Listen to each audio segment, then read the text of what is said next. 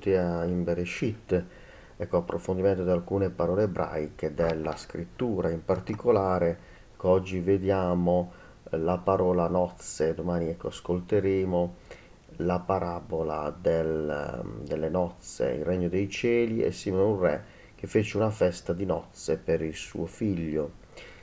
Dunque vedremo la parola nozze e poi nell'ultima frase del Vangelo vedremo la parola eletti. Molti sono chiamati, ma pochi gli eletti. Ecco, il carattere fortemente nuziale della scena di questo Vangelo delle nozze è importante perché richiama il tema delle nozze che leggiamo in Apocalisse. Ecco, sono giunte le nozze dell'agnello, la sua sposa è pronta.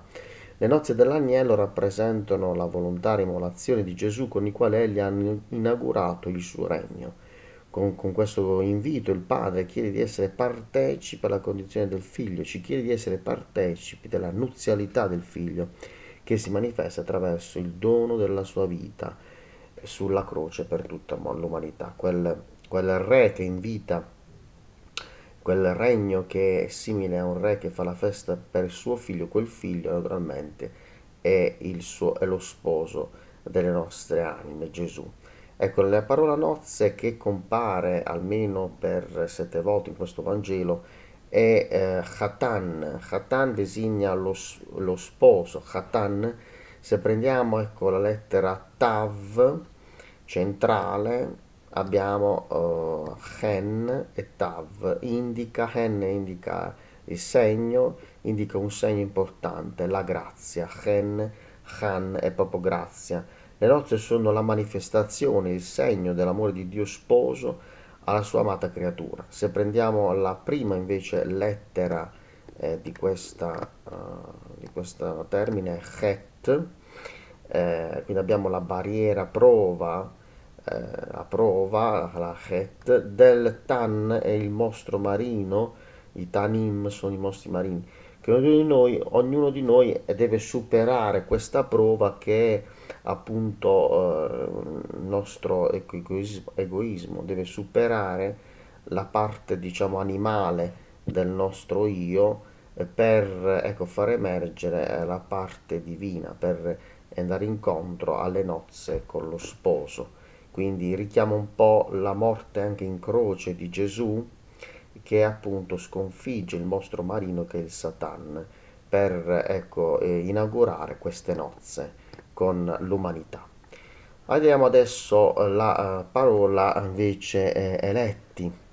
L'aggettivo eletto, ekletos in greco, è usato 15 volte nel Nuovo Testamento per indicare i credenti in Gesù Mashiach. La Ecclesia è infatti la comunità degli eletti, di coloro che sono chiamati fuori dal mondo del male e sono messi da parte appunto nella Ecclesia. In ebraico invece il termine eletto, che è anche il termine scelto, scegliere, è Bachar, Bet, Het e Resh, eletto, scelto, di coloro appunto di coloro che sono eletti, scelti dal mondo, scelti da Dio per far parte della sua chiesa. Ma se leggiamo al contrario il termine Bachar, leggiamo Rahav, che significa fare spazio, significa largo, quindi allargare in un certo senso nel proprio intimo, superando la prova di ciò che è esteriore. Infatti abbiamo all'inizio e alla fine di questo termine bar, che è anche esteriore, oltre che essere il figlio. Quindi het è superare in un certo senso tutto ciò che è esterno a noi per rientrare nel nostro intimo, per appunto relazionarci con Dio. Quindi tutti siamo chiamati, ma tutti in un certo senso siamo scelti. Abbiamo questa, ecco, dobbiamo fare una scelta, poiché siamo stati scelti, dobbiamo fare la scelta di entrare nella relazione con Dio.